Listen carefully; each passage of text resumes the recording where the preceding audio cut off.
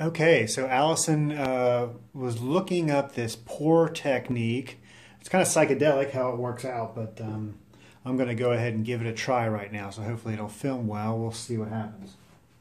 So the basic premise is you mix acrylic paint with some glue or some pouring medium, and then you also mix it with a little bit of water and with a spritz of, let's see here, silicone lubricant. So it's just silicone, you get in there, you pour it on, and it does this really kind of psychedelic separation thing. So we're going to just give it a try here. Let's see where we're at. Okay, yeah. She said she liked this area here, so I'm going to try to keep it. So I'm just doing a basic brown, sort of gray brown, more earth tone kind of a feel with blacks and whites. Now I've seen this online quite a bit here, and it's a pretty simple thing to do, so I don't like to have it be too simple. You know, I don't want it to be the whole painting, this drip technique. It's just a little too simple for me. But I think you know, using it as a piece of a painting is fine. There's a lot of people right now doing this online. It's fun. It's a lot of fun. Wow, you can already start to see this stuff starting to kind of separate for me here. How fun is that? So we'll see what happens when I put some white in here as well. I think it's going to take a little while to dry. That's pretty cool. Okay. So let's go ahead and put some white in here.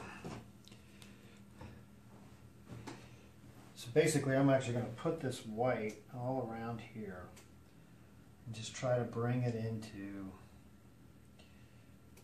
this area. Let's see what happens.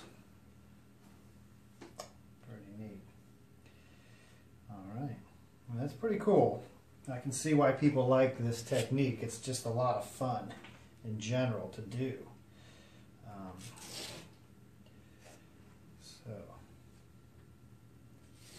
I can definitely see why people would like this. It's quite a bit of fun.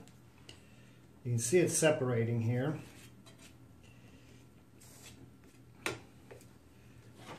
I definitely think we can just,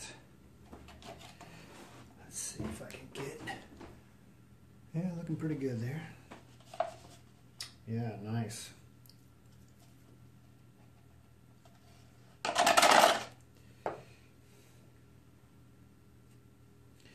I think if you even use the heat gun, it will separate even more. So I'm just going to keep this as just going to be the bottom of the bottom of the painting. I probably will keep with happening here.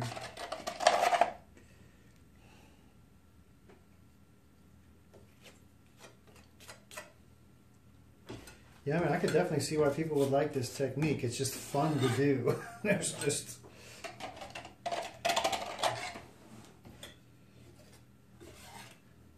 Okay. Try and mix just a little bit more.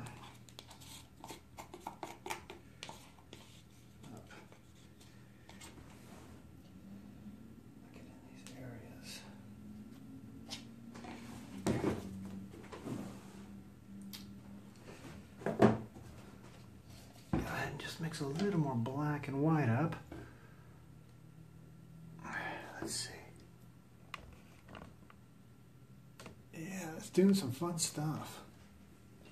Like I said, I just want it to be sort of minimal. I don't want it to be all over the whole painting. So I'm just going to keep it on the bottom here.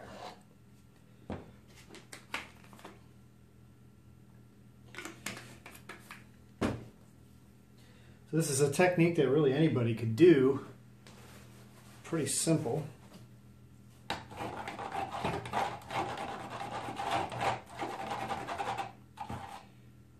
Pointing medium. So I've got my white here, and I'm just going to shake this up, spritz it in there.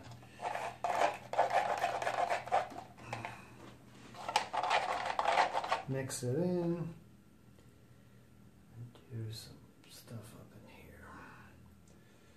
See what happens. This is, could use a little bit coming in here. Let's see it. Wow, it's pretty fun. I have to admit, that's pretty fun.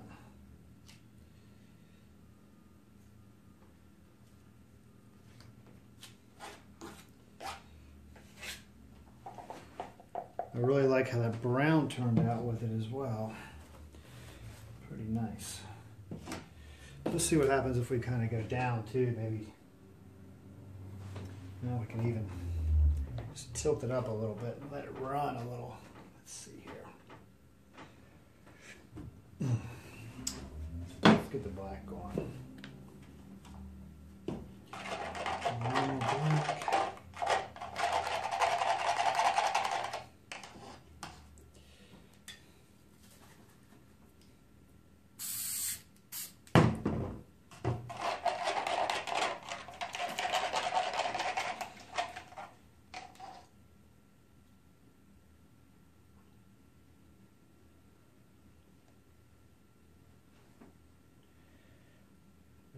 Black in this area here.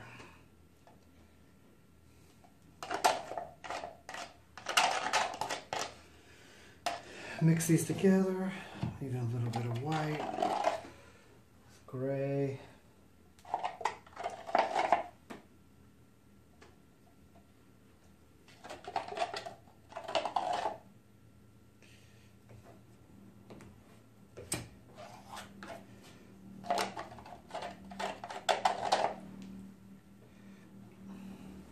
Just for me, I mean, it's a really fun process. I mean, just doing the technique alone, I think for me is not enough. It's just too easy of a process if it's just a whole painting this way. But let's see here. For one layer of my paintings, wow, I mean, I think it's going to work really pretty nice.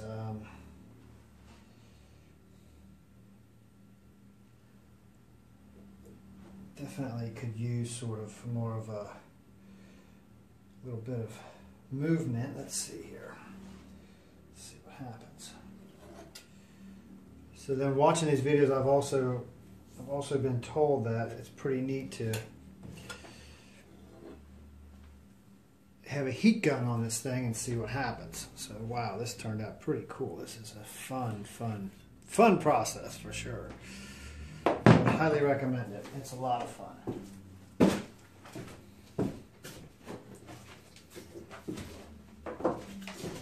Okay.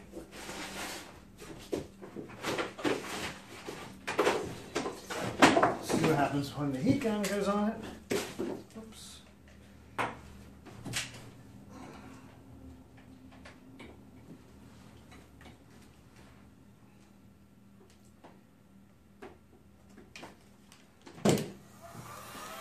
So you can actually put a whole lot of different colors and things like that and use with this process.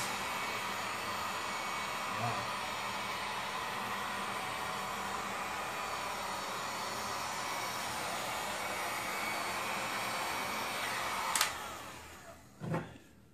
Just do this direction in here and kind of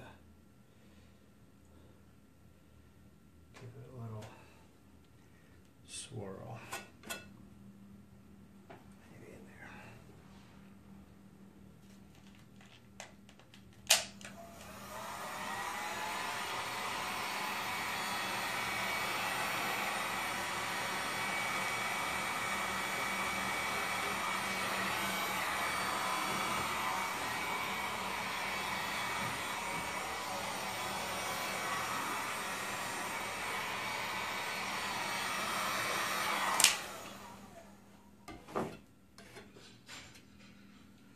So as far as a fun factor, I would definitely give it a 10.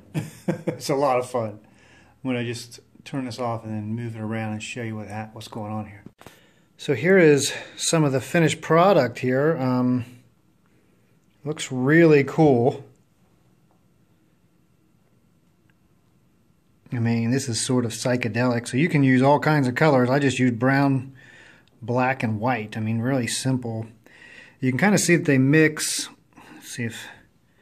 So there's some grays in here. You know, some of the colors do mix a little bit. You know, to have just another tool in the tool belt. Like I said, I probably wouldn't use this. It's a very easy process. Very cool. Definitely fun. Fun factor is 10. So I just went to the hardware store and got silicone lubricant spray, as well as this. It just sort of makes it's a latex based. It makes it flow. Makes the paint flow. So you can either use, I've heard you can use Elmer's glue, a 1-to-1 ratio with paint. You want to add a little bit of water to get a nice flowy paint, and then you do the spritz of the silicone lubricant. So hopefully you have fun with this. I tell you, the fun factor is definitely a 10. It is a lot of fun, and I can see why people like it. Again, I think the creativity, level is a little bit lower, only because it's just kind of easy to do. Doesn't take a whole lot of skill, so I'm just going to try to use it, for maybe one layer of my painting. So hopefully you enjoyed it. Have fun.